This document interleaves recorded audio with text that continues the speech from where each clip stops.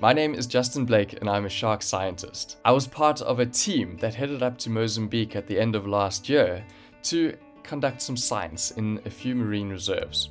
The team was made up of Dr. Ryan Daly from the Oceanographic Research Institute, Grant Brokenshaw from the Bigger Picture Films, and Dr. Tessa Hempson from Oceans Without Borders. I've created this series to bring you along with us, to celebrate the most incredible places in the world's oceans and to show you a little bit about the work that we do.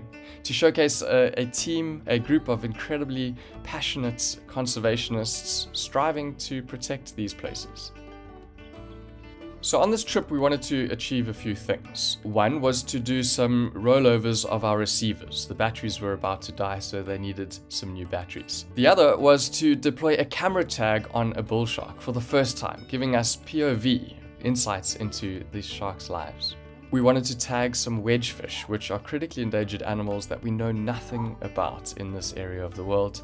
And of course, to reconnect with other passionate conservationists and scientists working in Mozambique to create marine reserves.